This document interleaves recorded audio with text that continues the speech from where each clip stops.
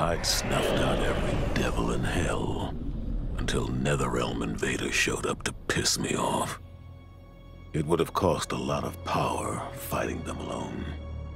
But they were being hunted by my new friends. Call them Fire and Ice.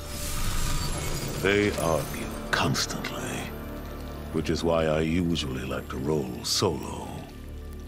But when it comes to killing demonic assholes, these guys don't flinch. I can get along with that.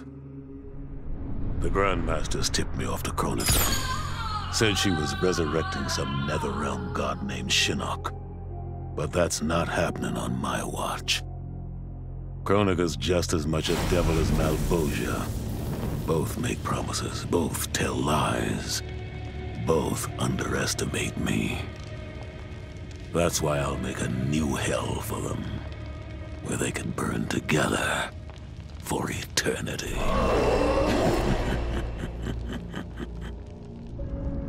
The Netherrealm's locked down, but there's still 8 hells left to purge. It's time to bring up the reserves. I made choices in my life that sealed my fate. I'm beyond redemption. But even the damned are capable of doing some good. So all you devils out there, making false promises and spewing lies, we're coming, and you don't have a chance in hell.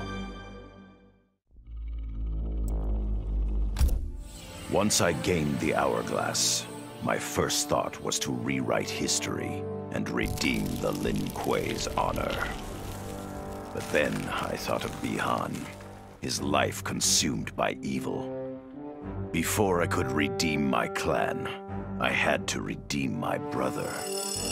With the Hourglass, I wound back time to our childhood.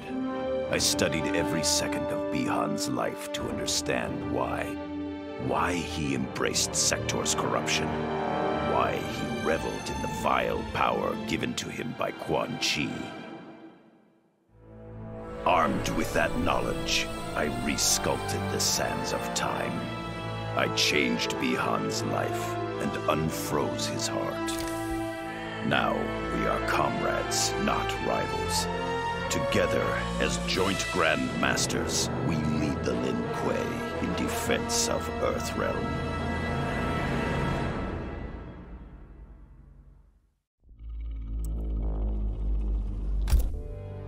It was an epic accident that brought the Terminator here, rather than to his own Earth's past. But it didn't take long for him to adapt. He figured that terminating Kronika and taking her Hourglass gave him the best chance at achieving his mission objective. Destroying humanity so that the machines prevail. Turns out the Hourglass wasn't the ultimate weapon. No matter how many times the Terminator rebooted history, the war between humans and the machines always ended the same, with their mutual destruction. He realized this war was a losing game. The only way to win was not to play. So the Terminator used the Hourglass to build a future where machines and humans don't fight. They cooperate. The Terminator knew that to preserve this future, no one else could learn about the Hourglass.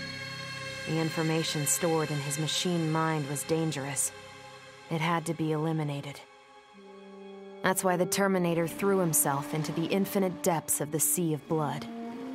No one would ever find him, or unlock the Hourglass's secrets. If you could ask him about it, he'd tell you he made the only logical choice. But in my book, that machine's a hero.